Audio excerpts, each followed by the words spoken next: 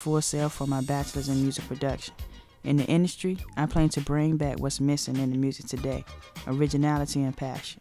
There are a lot of great artists out there that need to be pushed to share their talent, and I am going to be their producer that will make that happen. My topic, the message.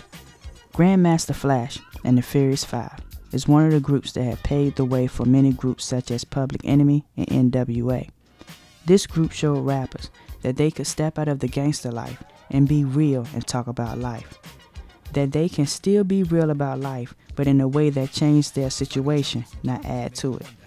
Up-and-coming rappers didn't feel less of a rapper rapping about the struggles of life.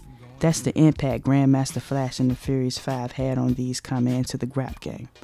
This song, The Message, was a big influence in the music industry because it took you out of the fantasy party life into the reality life, talking to people in a language that everybody could relate to. The message was an influence because also it was being rapped and not sung or put in a story or poem.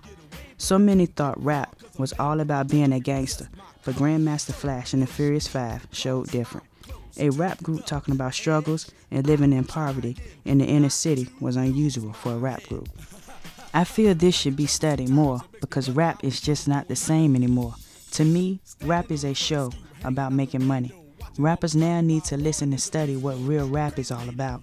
It's not about sex or the cars they drive or house they live in, but it's about life and how to survive in the real world and what life is like for real. Many rappers rap about the life they want us to think they live, not the life they really live.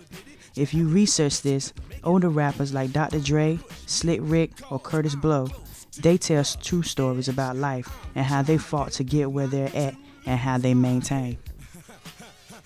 As a listener, I began to realize the difference between being a rapper and just being a rapper.